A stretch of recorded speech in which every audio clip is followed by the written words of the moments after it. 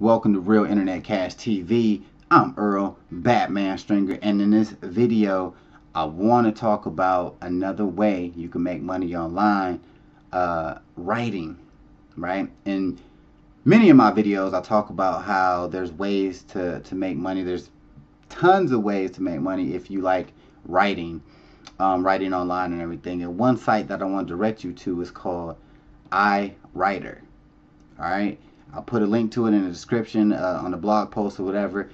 I'm gonna check this one out too, because I haven't checked this one out, but it's very similar to Text Broker. I talked about that in the past. This is where you get paid. You sign up. I think you got to give a little writing sample. Yeah, I believe you do.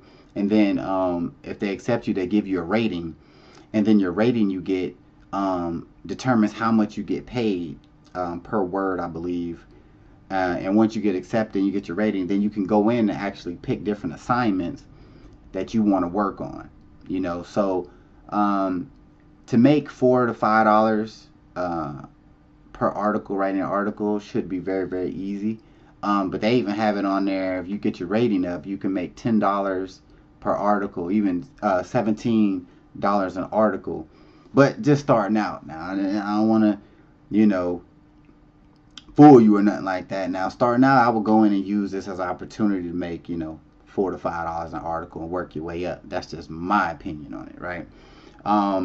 But anyway, yeah, it's another opportunity for those who enjoy writing, or if maybe you don't enjoy writing but you're looking for, you know, a way to earn some extra cash.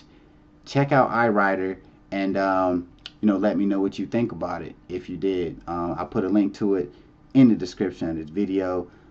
Also, I'll put a link to my book that's been selling on Amazon. Alright, check it out. How to start making money online, or how to make money online.